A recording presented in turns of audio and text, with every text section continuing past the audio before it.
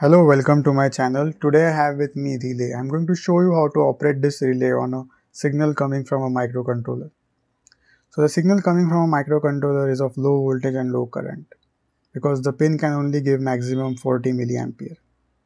That too on a low voltage, suppose you're using an ESP8266, it will give 3.3 volts. If you're using Arduino, then it will give 5 volts. ESP8266 give very low current on the pin. It's 12 milliampere. So it's not enough to turn on this relay. If this relay gets turned on, we know that this NO common is connected to some high voltage. This NO is connected to our device. Then only the device will get power and we can switch high electrical devices. But if the relay is only not turned on, then we have no switching of a high voltage device. So in order to turn on this relay, we require to amplify this current. For that, we require a device called a transistor. So this is a transistor which is BC547. This is base, this is emitter, this is collector, and this is called BC547. This is an NPN type transistor, NPN. That means if we give positive to the base, the negative given to the emitter will switch to the collector. It's that easy. So the base of the transistor will be given to the microcontroller. So before that, let's draw the pin diagram of a relay. So it's a 5-pin device. So what is a relay? It's nothing but a 5-pin device like this. This top one is the common. This 2 pins is nothing but connected to a coil. This coil is a electromagnet, which is the insulated copper wire wound around a ferromagnetic material. So when we give 5 volts across these 2 pins, a magnetic field will develop which will pull the metal plate, and that metal plate, when it gets pulled, it makes some sound. So when the relay trips from NC to NO, you will hear a metal clicking sound, which I will show you in a minute. So the switch changes position from this NC, which is normally closed, to normally open. So this is the NO pin, this is the NC pin, this is common. Common is given to some high voltage like 230 volts AC, the voltage at which our load operates. NO is given to load, right? And the common is neutral. So it's just a switch which activated on when this electromagnet is powered. So a relay is also used to provide isolation because there is no physical connection between the signal and the switch because it's isolated with the magnetic field. The magnetic field is pulling the switch down. Okay, that's why it's a isolation.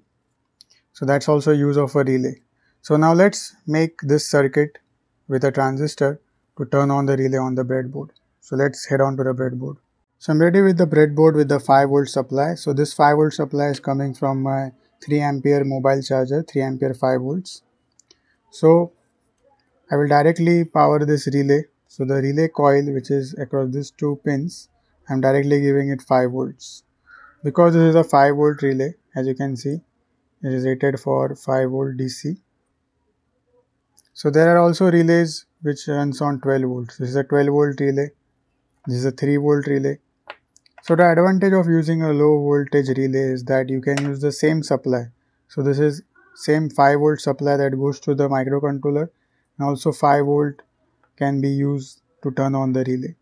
But suppose you have a 12 volt relay and your microcontroller runs on 5 volts. So you need an external adapter of 12 volts. So now let's energize this coil of the relay, directly giving it 5 volts to see whether the relay works or not. So you should hear the clicking sound like this. That means the relay is okay and NO is getting switched. So now let's switch it. Let's check the current that is required by this coil. And obviously it is greater than 40 milliampere.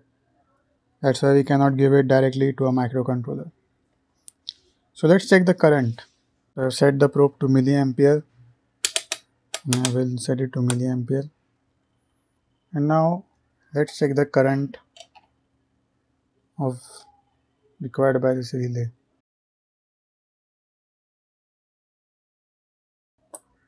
So this is the current required by the relay, 64.2 milliampere, and obviously it's greater than 40 milliampere, so we cannot use a microcontroller.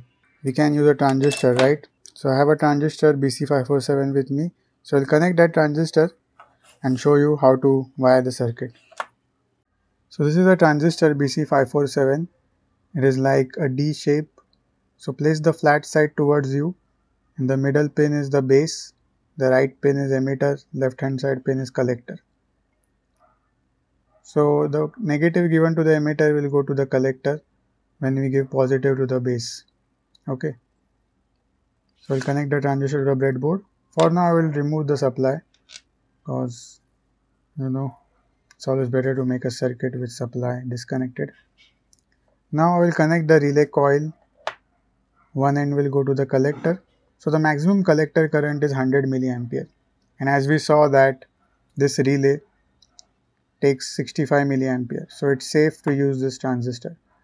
So the emitter is to be given negative, and one diode that goes in parallel with this relay coil. So this diode should be in reverse bias. So this is negative and this black side is positive. So negative, yes, will go to the positive, positive will go to the negative like this. So why we have connected diode? So that the reverse voltage spike will provide a path. So I've talked a lot about reverse voltage spike. The video link is given in the description.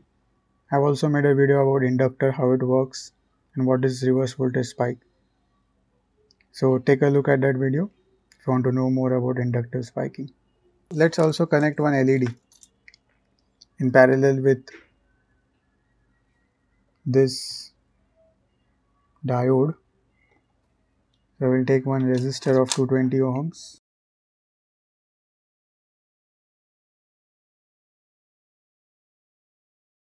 Let's turn on this circuit and let's give base positive. See, it's turning on. But you can see there is some leakage current, but that doesn't affect the relay. It's only for the LED.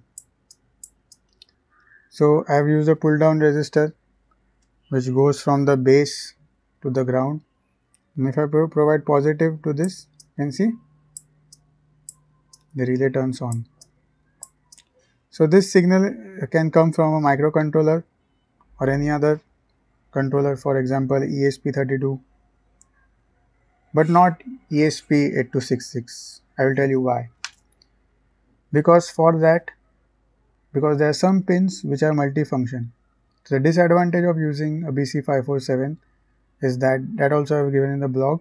So you have to just replace the transistor with a MOSFET. Okay.